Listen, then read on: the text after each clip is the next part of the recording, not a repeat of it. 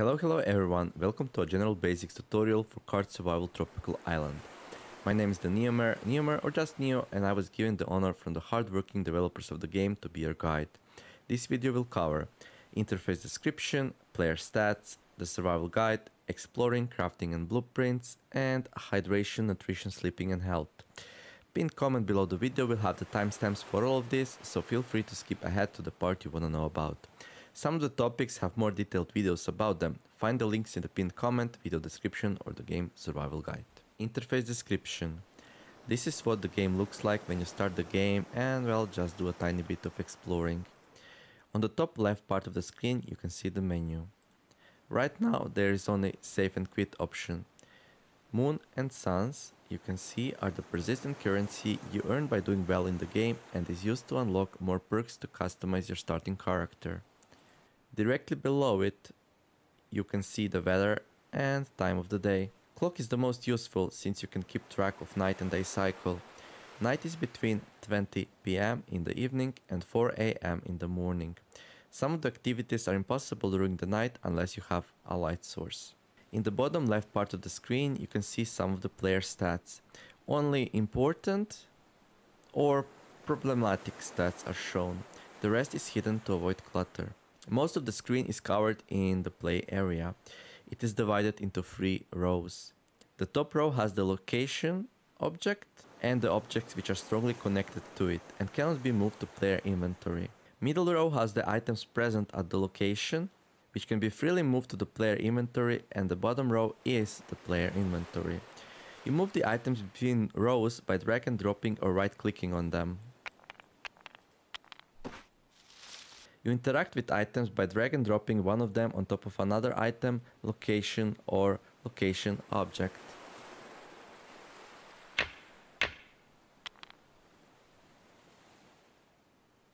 Some items, objects and locations can also be interacted with by just clicking on them and choosing one of the options available.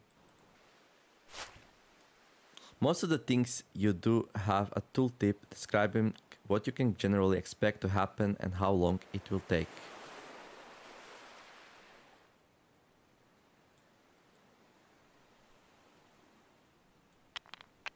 Some of the interactions take no time, some 15 minutes, some 30 and so on.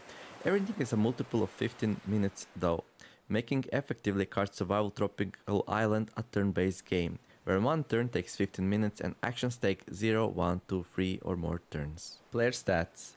Player stats are the numeric values which simulate your character and his or her well-being. There is a lot of them, but the game shows only the important ones. Values are not shown explicit, they are represented by bars of different color, filled by a certain percentage, as well as unique icon to the left of the bar. Some of them you want to be as full as possible, some of them empty, and some of them are best around the middle. To do well, you will need to learn which ones are which and how they interact with each other. Lucky enough, most of them are very intuitive. For example, food, water and weight bar you want as full as possible. Most of the bad things you want empty, and they do start empty and invisible. By hovering over the bar, game will give you useful information about it. Next to each bar there is a trend arrow showing how they will change with passage of time. Arrow pointing downward means they will go towards empty side. Arrow pointing upwards means they are filling up. Minus sign means they will remain where they are. Some of the stats you affect directly by your actions inside the game, while the others slowly change over time based on other stats. For example, water meter is easily to fill up by drinking,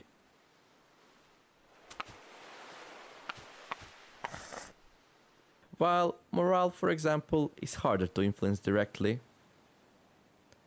and will go up or down over time depending on how well you are taking care of your character. The survival guide. There is a lot of information about the game mechanics in the survival guide, and the chapters are connected with each other by interactive buttons. Here are my suggestions what chapters to start reading when playing the game for the first time. These are A. Hydration, Basics, More info, Temperature, Hydration, coconuts, more info, coconuts, part 1, and rustic crafts, page 1. These will cover some important things you want to do on day 1. You will learn how to limit water loss by regulating your body temperature, how to make basic tools, and how to hydrate using coconut water. Once you're comfortable with these parts, you should look at the following chapters: hydration, coconuts, more info, part 2, fiber crafts, page 1, the introduction here, and then cord and the rope to learn how to make cords. You will need cords for most crafts. Rustic crafts, page 2. You will need the axe to reliably get long sticks for the shelter though. And finally, making fire and also cooking. These should help you learn how to store rain water using coconut bowls, how to make a shelter to protect against rain. This one is a bit tricky. You will need to cut down small trees with an axe to get long sticks. To make cords, you will need to extract fiber from coconut husks and combine them. And you will also learn how to cook food and make it safe for consumption. Make sure you do not burn it though. In general, I do advise to check the guide a lot and often, whenever you feel like you need to tackle a new mechanic that you did not see yet. For example, when you get wounded, it would be good time to go and, well, check the first aid part. Basic exploring, crafting and blueprints. You can explore the location by clicking its picture on the top left corner of the play area and choosing to go for a walk option. Some of the items you find can be interacted with to make some rudimentary tools or to gain various resources.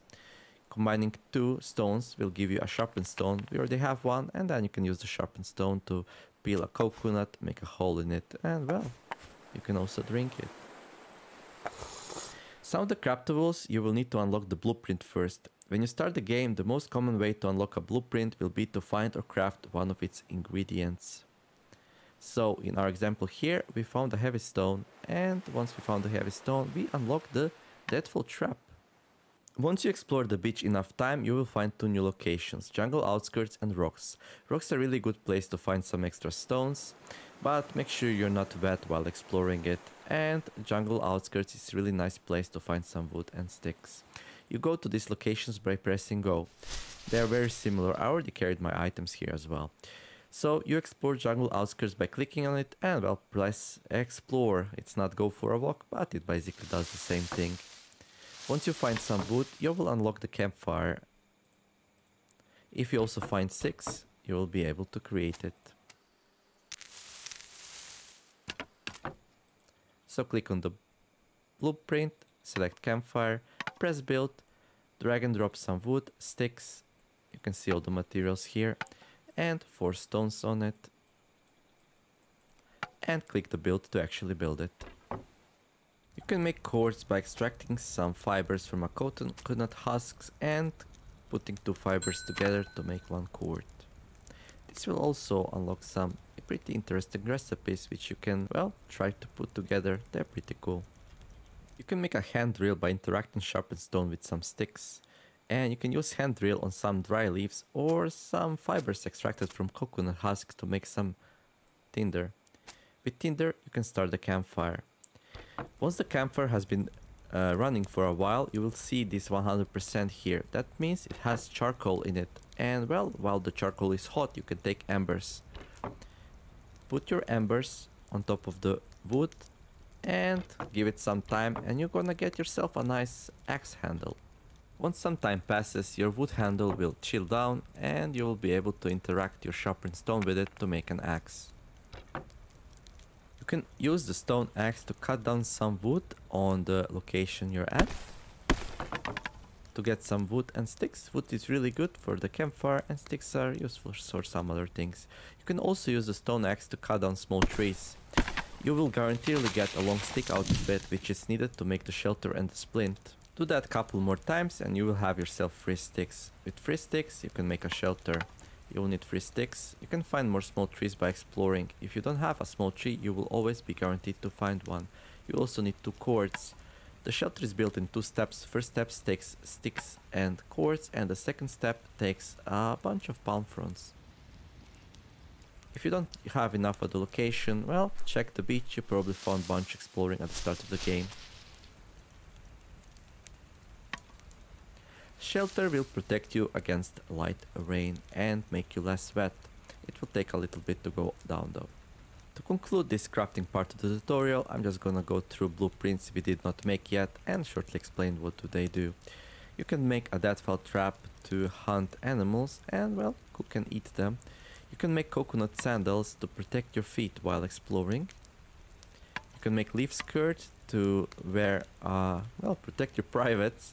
Well, we already have something protecting our privates, so that's probably not a priority. And finally, we have a splint, which helps heal fractures, sprained ankles and wrists, but be careful and don't get hurt in the first place.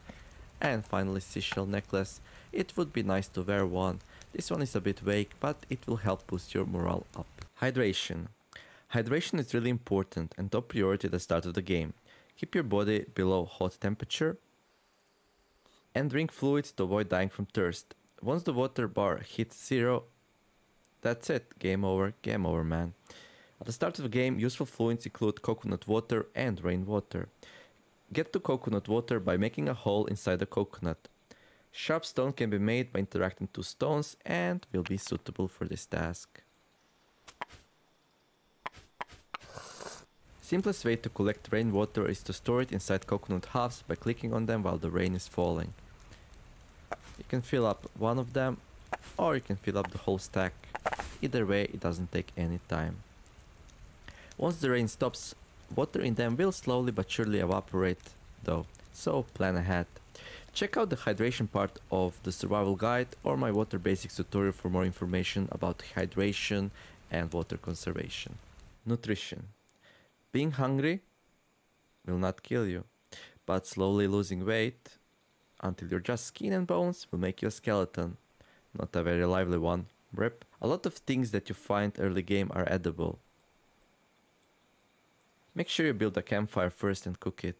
You can start the campfire by making a firecraft hand drill tool, and then you interact with it on some dry leaves or some coconut husk fibers to light some tinder. Place the food inside and do something for 30 minutes until it's done.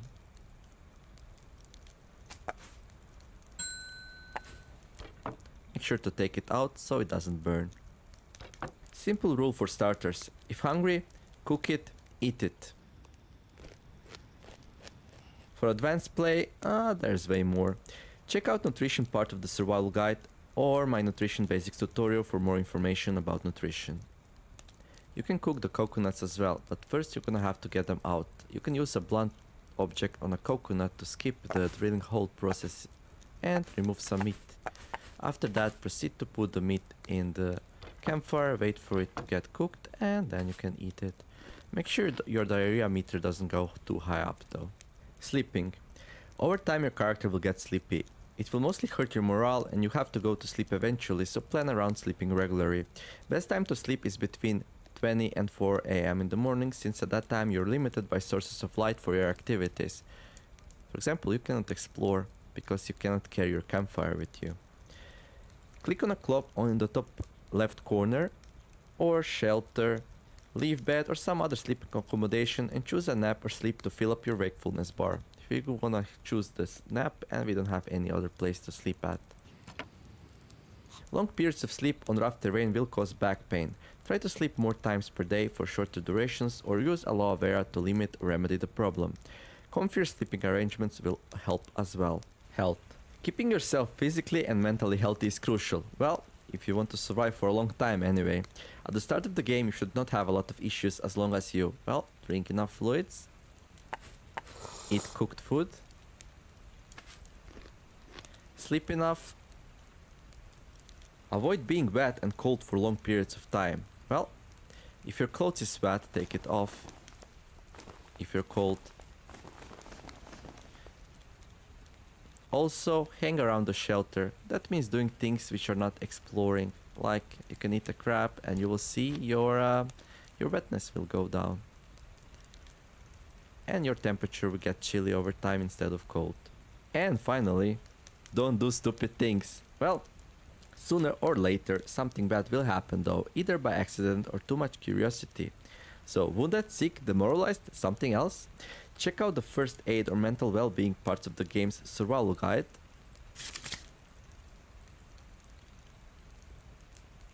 Or my health basics tutorial for more information about health.